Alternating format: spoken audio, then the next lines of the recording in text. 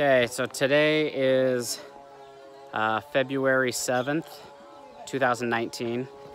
So 5 years ago, in January of 2014, we came to this village, Bombor village in Liberia, and identified a need for clean water. And we walked across this bridge back. So this water here, you can see some water here. That was their water source during the rainy season.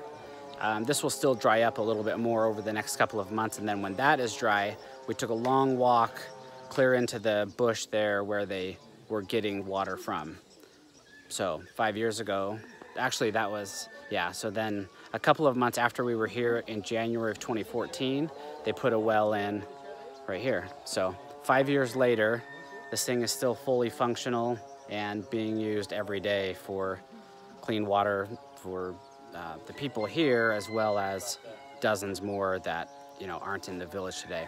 We showed up unannounced. They didn't know we were coming, and we just were passing through and thought we would stop in and check how the well is doing. So I'm so happy that, you know, it's still functional 5 years later and things are going well. Everybody's got clean water.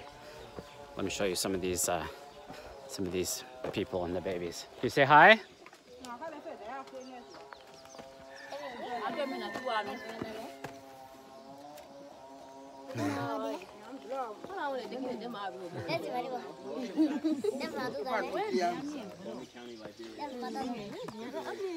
This lady right here, I got a picture with 5 years ago. So then I took another picture today.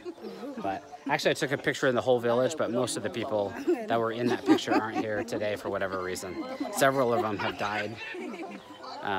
Here's another lady that I got a picture with 5 years ago.